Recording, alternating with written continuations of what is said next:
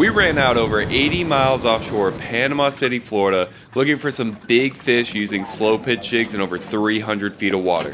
Oh. Got him. Got him. Got him. That's a good fish.